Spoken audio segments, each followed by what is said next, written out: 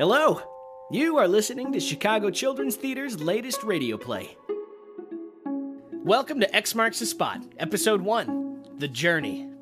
Many people rely mostly on their sense of sight when they play a game on their phone, watch TV, or go to a show. But not all. Some people have visual impairments that may cause them to see differently than others do. Some people have blurry vision. Some have vision with blind spots. Some may not be able to see color. Some see colors and shapes, but might not be able to see small details. And some people cannot see at all. For example, Melody, a character in this play, has a visual impairment, uses a cane to get around, and reads and writes using Braille. Today, we invite you to join us for this story that takes place in a time before smartphones and computers, and to give your eyes a rest and engage all your other senses. Now, it's time to meet the Otis family. The year is 1972. We join them on a very important day. Moving day.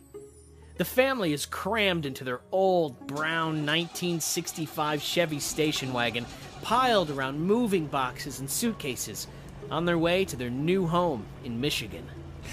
It's unpleasantly crowded and hot with all of us squeezed in here like sardines. What do you know about sardines, Sky? I know they stink, Devin. Like someone I know. In your face. Buzz off. Melody, get your Braille writer out here. It takes up too much space. Chill out. I'm just finishing my letter to Dad. Well, hurry up. I'm totally squashed with it in your lap. There are 4 children in the Otis family. Devin is 13 and the oldest of the Otis kids. Hey, man. Melody is the oldest girl in the family. She is 12 years old. Hello. Sky just turned 9. Hello, friends. The littlest one is Angel, but the kids call him Peanut because he's just a baby. Their mother drives the old station wagon towards Michigan. She just took up a new job there as an innkeeper at a little inn by the lake. The family will live in a small house on the property. The Otis's father is away at the war in Vietnam. The kids know he is a hero, but they do wish he was here to help with the move. Devin rolls down the car window and puts his hand out to feel the breeze. Goodbye, Chicago. Oh, bye-bye. Melody leans her head back against the headrest and listens to the sounds of the city she loves. She feels the cool, gentle breeze coming in the window from the lake. It tickles her nose a bit. She takes another deep breath and smells the exhaust of the cars as they zip along Lakeshore Drive. She grabs her radio and flicks it on to check the time. At the sound of the chime, the time will be 1:30 p.m. Melody, Mom says to turn off your radio in the car. I was just checking the time. I love this song.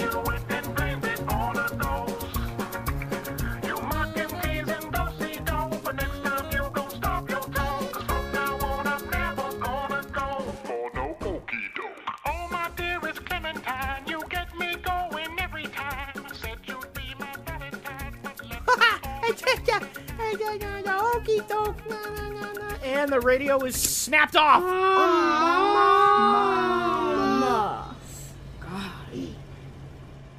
I know. Let's play the color game.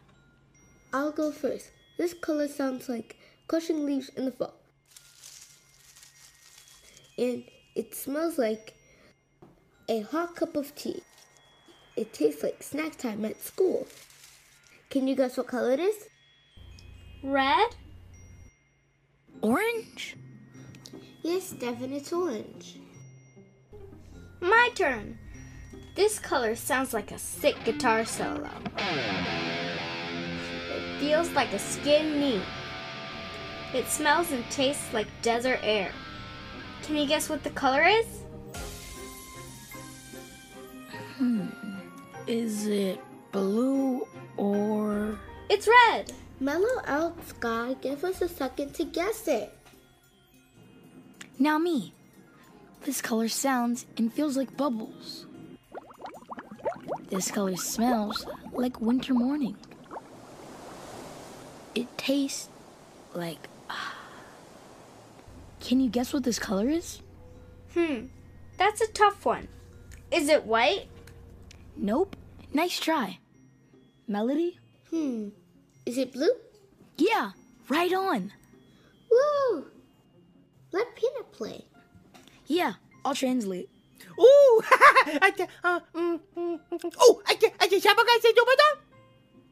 This color sounds like this. It feels slippery.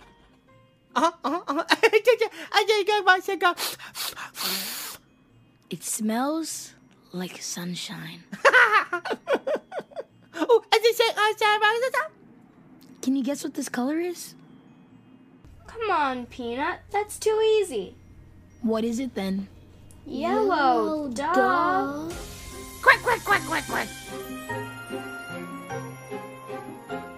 The game has made the remaining drive time fly, and at last, the old clunker stops in front of their new home.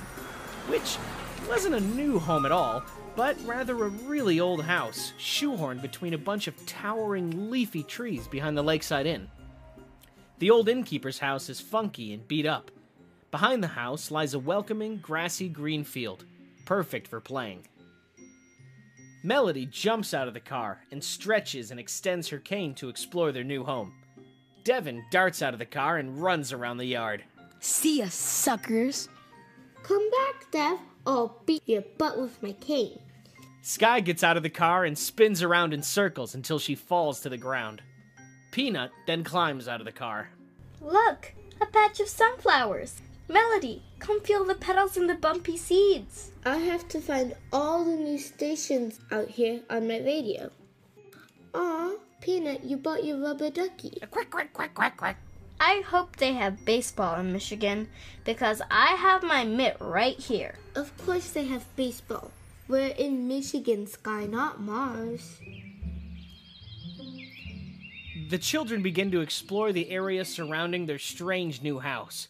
This place looked totally different than Chicago.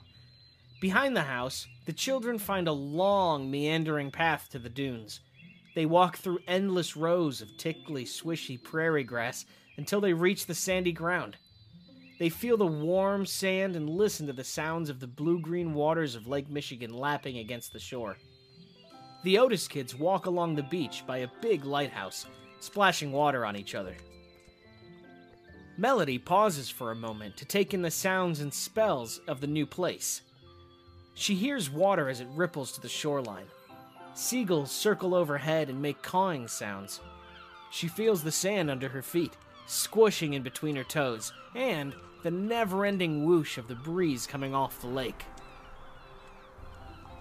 It's okay, but it's nothing like Chicago. There's nothing to do here. Just sand and lots of stupid rocks and pebbles. Yeah, this place is a real drag. Today in Chicago, there is lots of excitement. No one here is bored. No siree, no buddy, no way, no how. Candy and ice cream are literally everywhere. Today there are hundreds of parades, fireworks, block parties, ball games. I miss Chicago so much I can't even listen. 5, 6, 7, 8. I've got 8 smooth stones. Melody, feel these. Hear those annoying seagulls circling over our heads? Buzz off! Hey, what is Peter doing there? He's groovy. He's having fun digging in the sand with a little shovel he found. The sand where Peanut is digging begins to swirl, and a small opening appears in the ground. What is that creepy sound? And out from that small opening in the ground popped a... Look, it's a, well, it's a thingy? The children move in closer to get a better look at the thingy. Its eyes are like a snail's eye. Yeah, look, it has ears like a bat's ears, but its nose is fluffy and fuzzy. The children had never seen anything like this at the beach in Chicago. It was small and green, and it did have ears like a bat's ears, and in fact, a big, green, fuzzy nose. Its tail splayed out like a peacock's tail, and it flapped loudly as it stirred from the sand.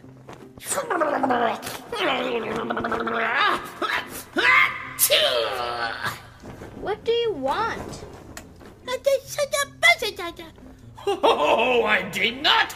You silly sack of snot! Take a chill pill. He's just a baby, you thingamajiggy. What are you? I am a sand fairy, and I grant wishes. The children gasped. They had never seen or even heard of a sand fairy before. But how bad could they be if they could grant wishes?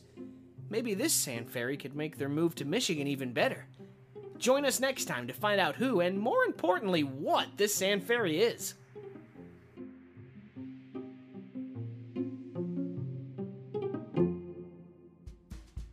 Now that episode is over, let's do an activity together.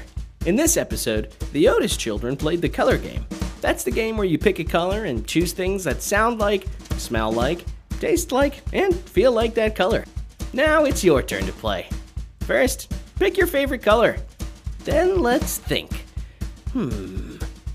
What does that color taste like? Do you have anything in your fridge that tastes like your favorite color? How about, what does it feel like? What does it smell like? What does it sound like? See if a family member can guess your color when you give them these clues.